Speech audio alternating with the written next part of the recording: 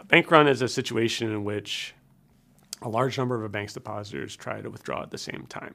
Large depositors were the source of most withdrawals in many of the major episodes of bank runs in American history. They certainly led the withdrawals on continental Illinois in 1984, and also in the 2023 bank runs on Silvergate, Silicon Valley, and Signature, and others. Silicon Valley Bank lost 25% of its deposits in one day.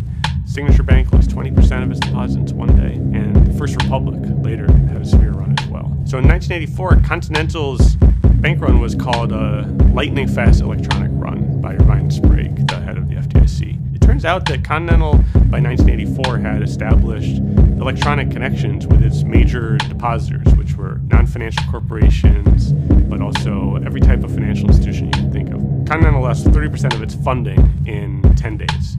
So compared to Silicon Valley Bank, which lost 25% in one day, it seems kind of slow. But at the time, Continental's run was severe. So federal regulators, state regulators have been calling these historically unprecedented bank runs in terms of their speed and size.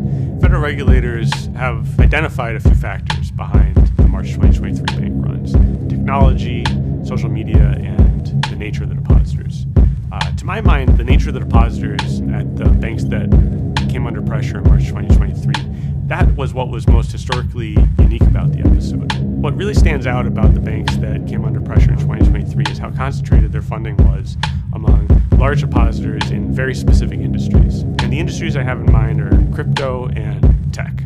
What Signature and Silvergate did for large crypto asset firms was they ran payment networks in which these firms could transfer money to each other inside the bank. And so there were no delays between these payments. They call them instant payments. You get delays when you make interbank payments, but if you transfer money inside a bank, it can be instant because it's just a bookkeeping entry.